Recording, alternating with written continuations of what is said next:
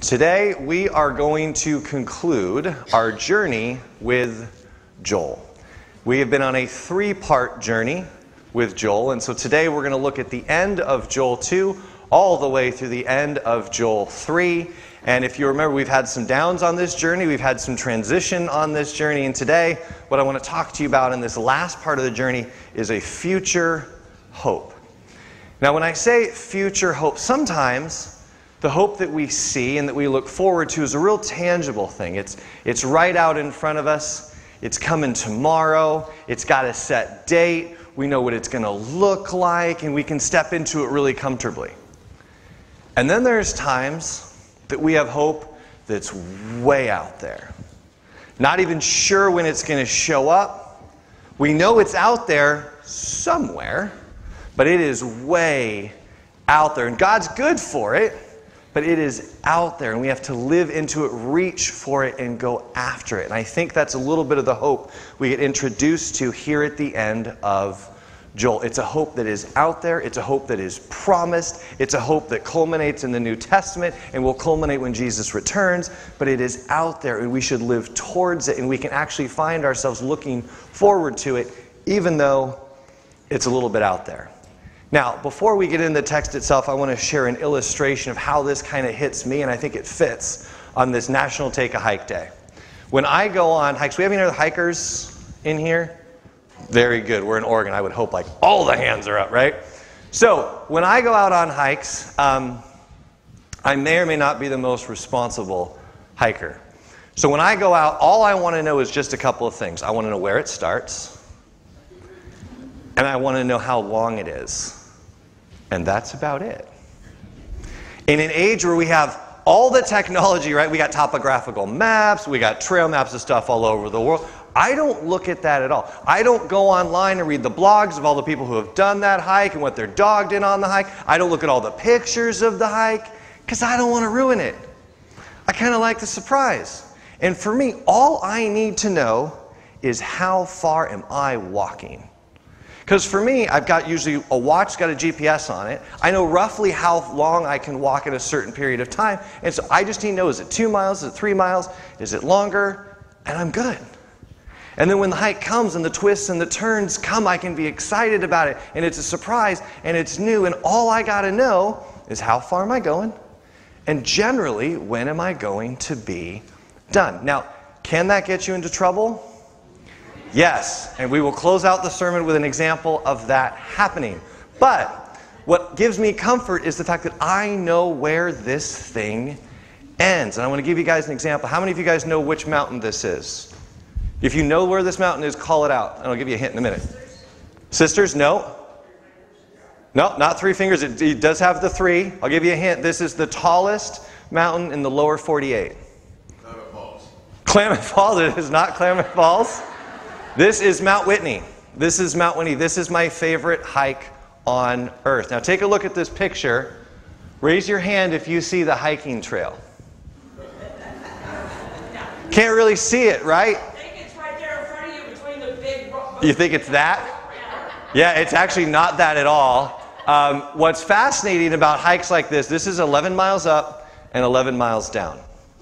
What's fascinating about hikes like this is especially this one you look at, you cannot see the trail at all. In fact, the trail goes around here, along the back of this, up to the tippy top. And when I first did this hike, I've done it a couple of times, I literally didn't have a clue what I was going to see during that 11 miles up and 11 miles down. I just knew how long it was and did it twice. Now, fortunately, I did this with other people, and we made it, but knowing that distance was all it took for me. And it made this one of the most beautiful hikes I've ever done because I didn't really realize the things I would see along the way. I just knew there would be a top and it would finish.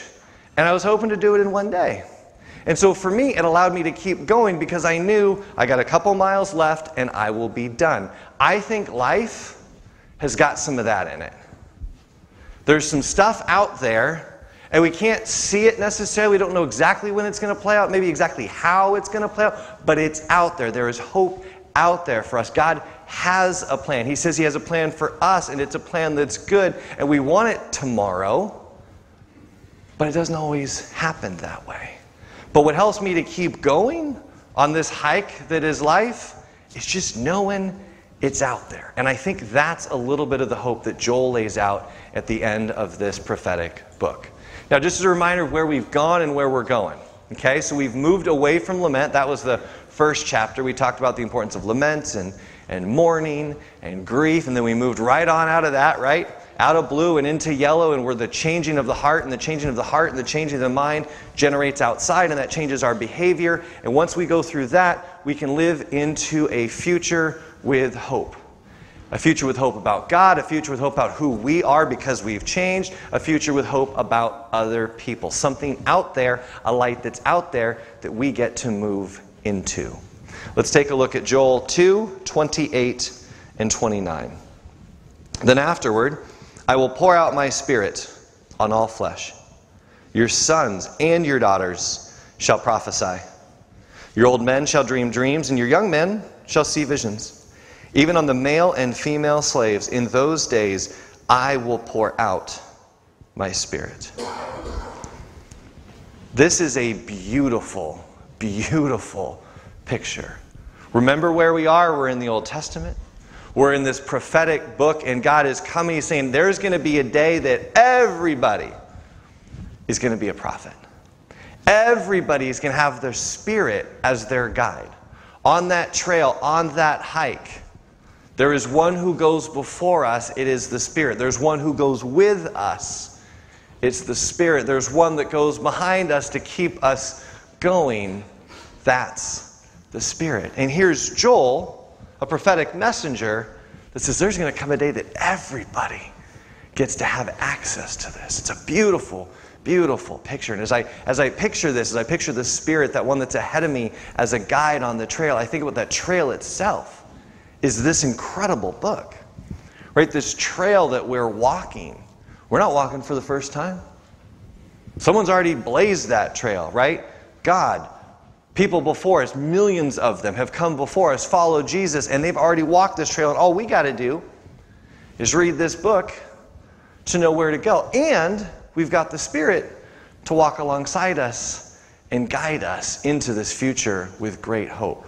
But I don't want you to miss what he says here about the Spirit coming for all people. Because remember, when this was written and where this fits in the Bible, you've got a lot of people that used to think the Spirit only showed up for a couple.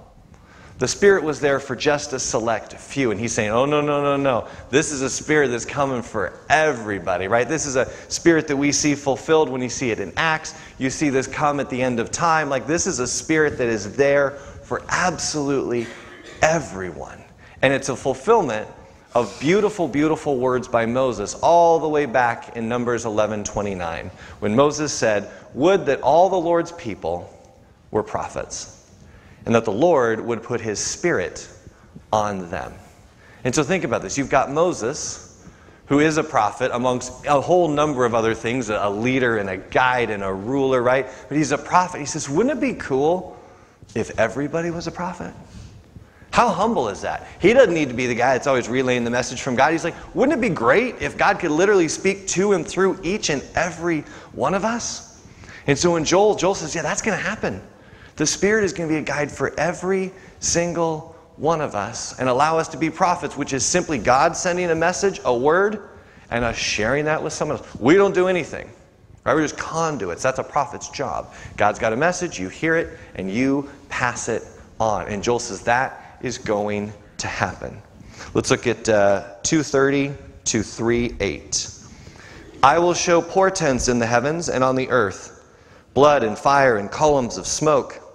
The sun shall be turned to darkness, and the moon to blood, before the great and terrible day of the Lord comes. Then everyone who calls on the name of the Lord shall be saved. For in Mount Zion and in Jerusalem there shall be those who escape, as the Lord has said, and among the survivors shall be those whom the Lord calls. For then, in those days, and at that time, when I restore the fortunes of Judah and Jerusalem, I'll gather all the nations and bring them down to the valley of Jehoshaphat. And I will enter into judgment with them there on account of my people and my heritage Israel, because they have scattered them among the nations. They've divided my land and cast lots for my people and traded boys for prostitutes and sold girls for wine and drunk it down. What are you to me, O Tyre and Sidon, and all the regions of Philistia? Are you paying me back for something? If you're paying me back, I will turn your deeds back upon your own heads, swiftly and speedily. If you've taken my silver and my gold, and have carried my rich treasures into your temples. You've sold the people of Judah and Jerusalem to the Greeks, removing them far from their own border. But now I will rouse them to leave the places to which you have sold them, and I will turn your deeds back upon your own heads. I'll sell your sons and your daughters into the hand of the people of Judah, and they will sell them to the Sabaeans, to a nation far away, for the Lord has spoken. And at this point, you might be wondering why I have called this Future Hope. Sometimes in life, things have to get worse before they get better. And I think that's a little bit what's going on. Remember, Joel 3 is not done.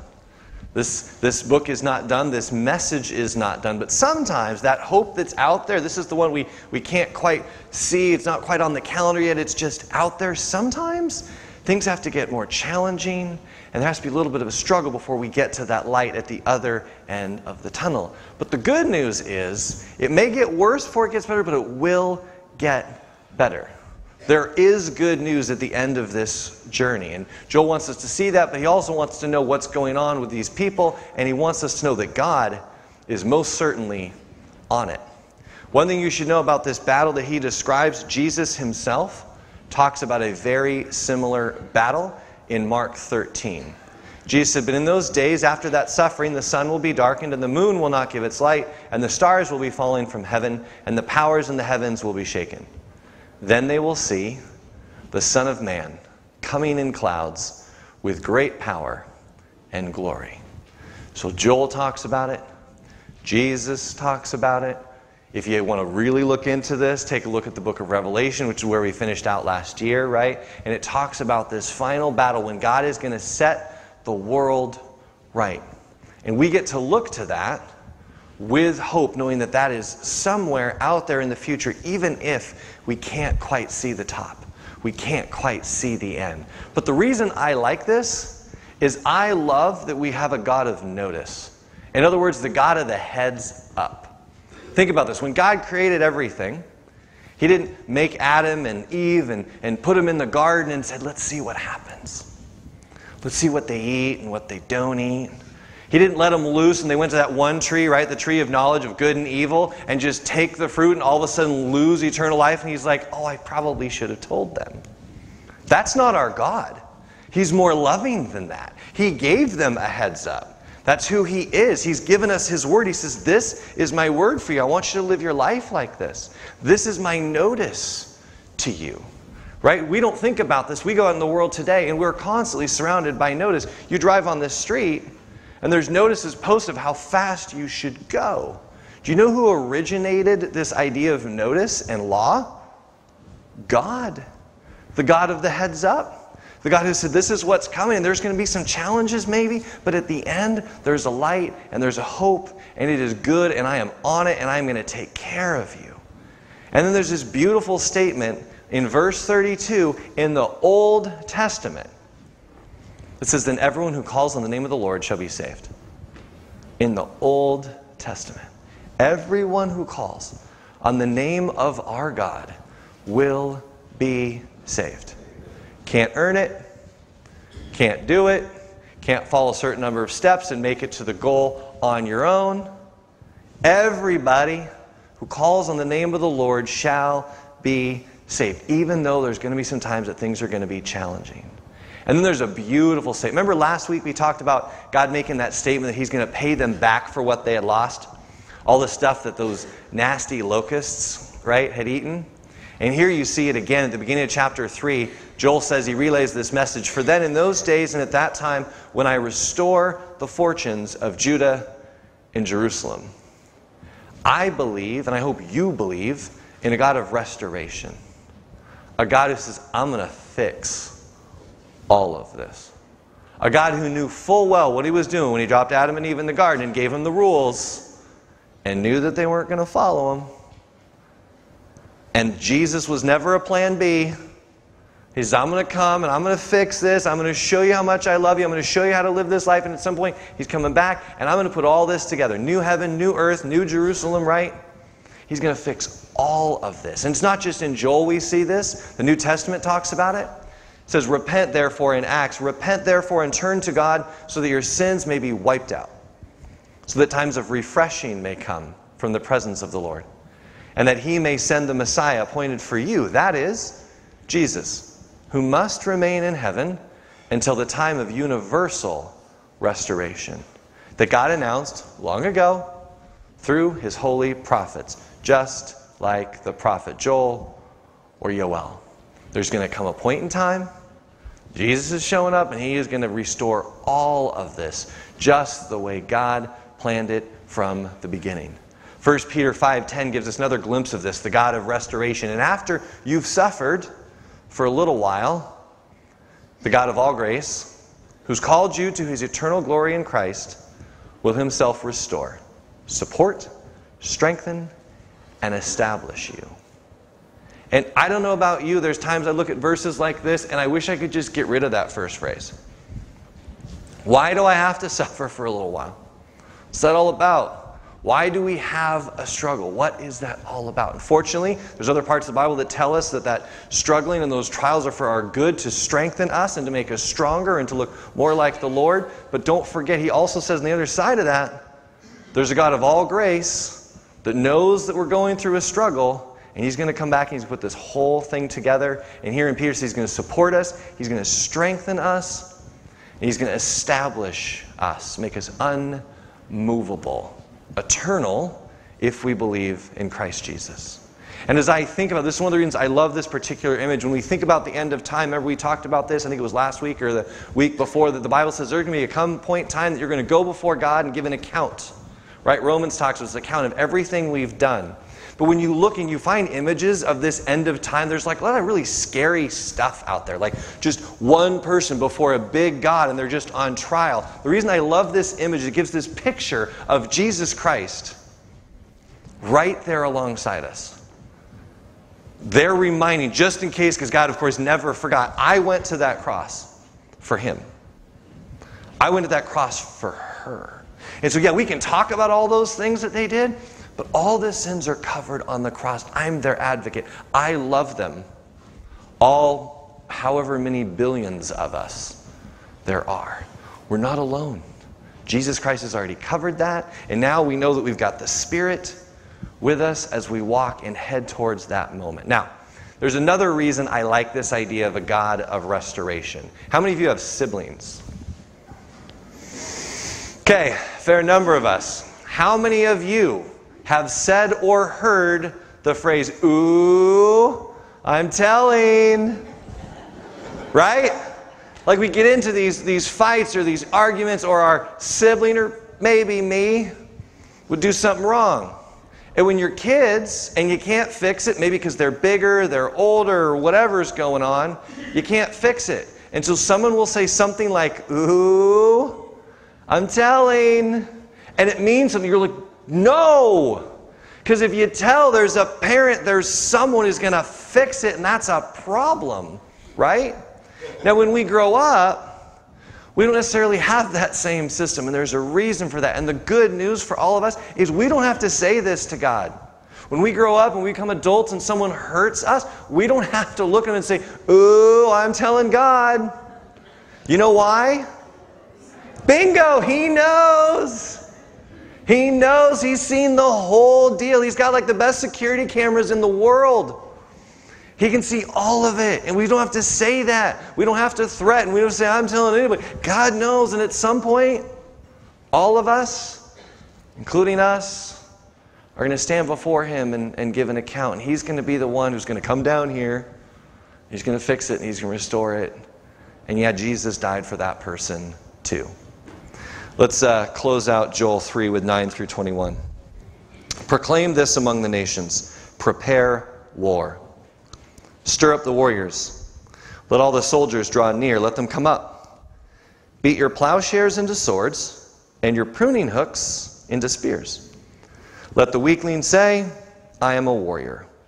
Come quickly, all you nations all around, gather yourselves there. Bring down your warriors, O Lord. Let the nations rouse themselves and come up to the valley of Jehoshaphat, for there I will sit to judge all the neighboring nations. Put in the sickle, for the harvest is ripe. Go in, tread, for the winepress is full. The vats overflow, for their wickedness is great. Multitudes, multitudes in the valley of decision. For the day of the Lord is near in the valley of decision.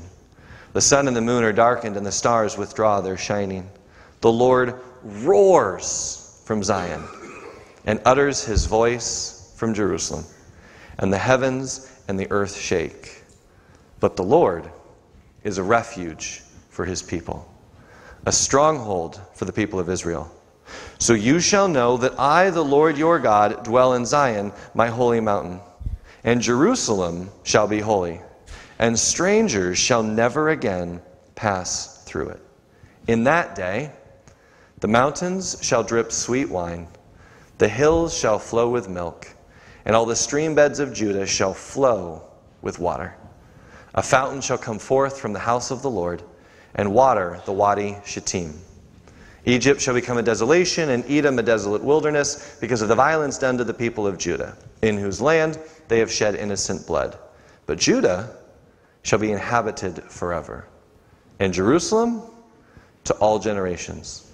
I will avenge their blood, and I will not clear the guilty, for the Lord dwells in Zion.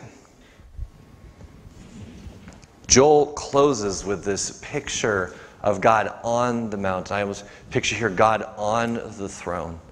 He says, I'm going to take care of all of this. Now, when we read through this first section, you might have heard something kind of familiar in verse 10, but something a little bit different. And take a look at this again. Joel says, beat your plowshares into swords and your pruning hooks into spears. Let the weakling say, I am a warrior. Now, you might have heard something that sounds a little bit like this, but completely the opposite.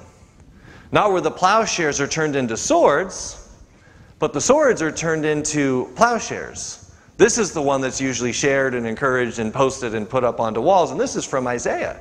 Isaiah says the opposite in Isaiah 2:4. He shall judge between the nations and shall arbitrate for many peoples. They shall beat their swords into plowshares and their spears into pruning hooks. Nation shall not lift up sword against nation, neither shall they learn war anymore. Why is it different? I don't know exactly. God does. Now we know Isaiah was probably written before Joel. And when I think about this and why it's a different type of a message, I'm reminded of one of my favorite books of the Bible, Ecclesiastes. Where we're told in Ecclesiastes 3, 1-3, and then verse 8 to kind of give it context. For everything there's a season, and a time for every matter under heaven. A time to be born, and a time to die. A time to plant, and a time to pluck up what is planted. A time to kill, and a time to heal. A time to break down, and a time to build up. A time for war, and a time for peace. And so I kind of like that the Bible has this part where God says, I don't want you to do anything. I'm going to take care of all this. Isaiah, I don't want you to go to battle. I just want you to go to work in the fields. And then you've got this part of Joel that says, actually, I want you to get involved in what we're about to do. But what we need to remember as they get involved is that at all points during this, God is in control. God's leading this charge. God is the general. He is the one calling all the shots, and he's doing it with his warriors. I love that Joel calls out, he says, Lord, bring down your warriors, O Lord, in verse 11. And you should know when he says warriors, this is serious business. The Hebrew word here is givor, and it means vigorous, hero, or elite troops. In other words, these are like the special forces of God. These are the best of the best that are coming down from God, and he is going to come and he is going to resolve and he's going to take care of all this in the valley of Jehoshaphat. And a lot of people have tried to figure out, where is this valley? A couple of different theories on this. You should know that that name, that word Jehoshaphat, literally means Yahweh judges. So it's the valley of a place where God is going to judge and God is going to set everything right. The valley of decision that you saw referenced a couple times is probably a reference to the exact same place, this valley where there's going to be some type of battle where God is going to come and he's going to defend his people and he's going to push back everyone who has been hurting his people.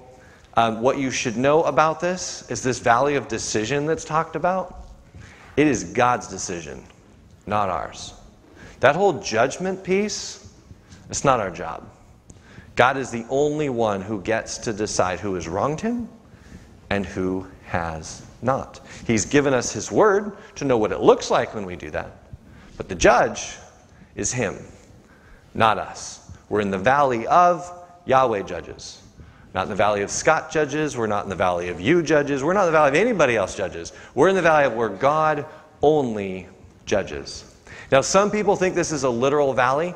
They think it might be the Kidron Valley, which is just east of Jerusalem. Here's a picture of what that looks like. Some think it was a very literal place, very close to Jerusalem. Some think it's just this proverbial idea, and it's not an actual physical place. It's a place wherever God comes down, when he comes down at the end to fix all of this, it's that place where God, Yahweh again, is going to judge. But the thing I want us to take away from this is to remember that God is on it. That thing that you wish was over, that struggle that you have that you can't fix, God's on it. That promise that you're holding on to, but you haven't quite seen it yet because you're not at the end of the hike, you're not at the end of the journey, you're not at the end of the problem, God's on it. There's a trail blazed before you, before me. There's a spirit, if we believe in Jesus Christ, that we can have as a guide on that trail. Just remember that God is on it. And if he does it tomorrow, great. If he does it years from now, great. He's on it and we can trust him and live into that future with hope. Now, what do we do in the meantime? As we wait, as we march forward, as we take step after step, just trying to get to the end of that trail, that journey, the Bible says in verse 16, the Lord is a refuge for his people. We get to take refuge in him as you wait. One of the most beautiful, I think, images of God, particularly in the Old Testament, is God who is a covering. Think about the wings of God. All these pictures of this refuge of God that literally, like, he's over the top of us. He's protecting us. There is a reason, by the way, that many churches are designed in such a way that they come to a point. There's a steeple. They're pointing up. There's a covering and a reminder that there is a God over the top of us watching all of us. And so we're told here, even if we can't see it, we know the end's out there somewhere. He's with us. He's protecting us. He's watching over for us. And I love this image that Joel uses as he closes out Joel 3. Verse 18 says, "In that day, the mountains shall drip sweet wine, the hills shall flow with milk, and all the stream beds of Judah shall flow with water. A fountain shall come forth from the house of the Lord, and water the Wadi Shittim." Listen for his water. Listen for the work of God in the world. Listen for it.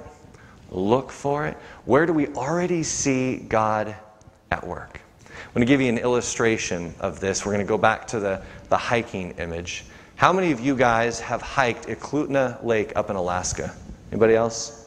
Am I the only idiot? Yep. Okay. So I went up to Alaska for a week, and I had not been. I went up in August, which is a fantastic time to go up there, and would work all day, and then about 5:30 I would take off. I would go home, I would change, and I would hike until basically 2:30 in the morning. Would go home, sleep 4 hours, and get up and do it again. 5 days, came home completely sick. I have no idea how this happened. So I go up there, and I got all these references and referrals for places to hike, right, from all these people who lived up there, because I had never been, right? And so they tell me about this hike. This is Eklutna Lake, and I actually took this picture. And they said there's this beautiful lake that you should hike to. They gave me the approximate distance, remember, because that's all I want to know. I just want to know how far I'm going to go. So I do this hike. Now, before you hear the rest of the story, I want you to see what Eklutna Lake normally looks like. Notice the blue skies, not a lot of clouds, and that even a dog can do it. Okay? So I'm thinking, what could possibly happen, right? So I take off on my own, and I get to this point in the hike. This beautiful picture of the lake kind of looks a little ghosty because the clouds are starting to settle in. And at this point, it's about 10 or 10:30 at night, but because of the daylight thing, I can still see pretty well. And what I used to do is I would hike up and up and up, and because I can go downhill faster, I would run all the way down, finish about 2:30, go home, go to bed. All right, so I get to this point, and I think, all right, there's some clouds, but they're up there. I don't need to worry about the clouds. This is cool. I'm going to keep going. So I did. And I look up, and I see that the clouds seem to be kind of hung up at the top of the mountains. I don't plan to go up to the tippy top, so I figure I'm good. I'll still be able to see until all of a sudden I start to notice that the clouds did this crazy thing and started to come down. And as they came down, I, of course, was going up, right? And so I'm looking, and I'm like, seem to be getting a little bit closer. I can see there's a little bit of water here, and that's usually a good sign for me. And so I'm like, all right, I'm going to keep going. There's a trail here, and I'm sure I'll be able to just turn around at some point. And then this starts to happen. So that thing that I saw that was a stream becomes completely covered at the bottom and the top by clouds, and I find myself here. Can you see the trail? Right there. Yeah. It's that little guy right there. Right? It's about, 30, 60 feet out, and then I got clouds. Then this happens. So at this point, I do not know where I am. I'm literally on the top. I'm not the tippy top of a mountain, but I'm on top of a section where I can no longer see the trail, and I am no longer walking straight. I have never in my life been this stressed out on a hike. Did I mention no one came with me? I told you my program, I didn't see a trail guide before I did this. And now, I can't see very far. And so there's a little bit, and I'm not much on panic and fear, you guys know this about me, but there's something going on inside of me. I was like, we've got a problem. I don't even know that anyone knows I'm here right now. And it's about midnight. So I'm sitting there and I'm trying to figure out what to do, and of course I don't stop, I just keep walking. And I'm like, at some point, I'm sure I'll get some sign that there's a trail and I can get back down. And that's when I heard it. Water. It was the most glorious sound I had ever heard. One of my favorite things about water is, what does water do when it's on something solid? It goes down. And so I'm like, sweet, if there's water, it's going down, so I'm going down. And I remember, I ran towards the water, I ran down, and I remember the moment I saw it. I was like, yes! Like I might have just been singing like, hallelujah, all out there, all by myself, all alone, because I was able to finally glimpse this thing that was going to get me all the way down. It's one of my favorite things about hiking around water. You almost can never get lost. You can hear it, you can go for it, you know which direction it's going down. And so I just followed the water all the way down, and fortunately it got me right back on the trail because God is good and He was watching over me even when I was panicking. And I got all the way back to the car. Listen for His water. Rather than panic, even when we don't know where we're going, even when we don't know when He's going to fix it, listen for His water. These trails, these things He's marked in the world where we can get to see what He's already done in the world, what He's maybe doing in the life of someone else. And as we take communion, remember that He has already laid it all out. He has already proven who He is and what He's done for us and how much He loves us. And so when you take communion, my hope and prayer is we just drink from the overflowing cup of who God is as He pours into us and pours into the world around us. Let's pray, and then you can take communion. Father God, we thank You that You've gone ahead of us. We thank You that we're all walking a trail that You've blazed. We thank You for the instructions You've given us, the trail map and Your Word. We thank You for the Spirit as our guide. And we thank You that in moments when we can't do it, when we're concerned or confused, but we know You've told us there's a future and hope and You're going to come and restore all this, we can look to what You've already done. And is more than enough. You sent Your Son to come to this earth and show us what it looks like to live perfectly. And then He gave up that perfect life for us. And he said, do this in remembrance of me. I gave my life for you and for all, for once and forever.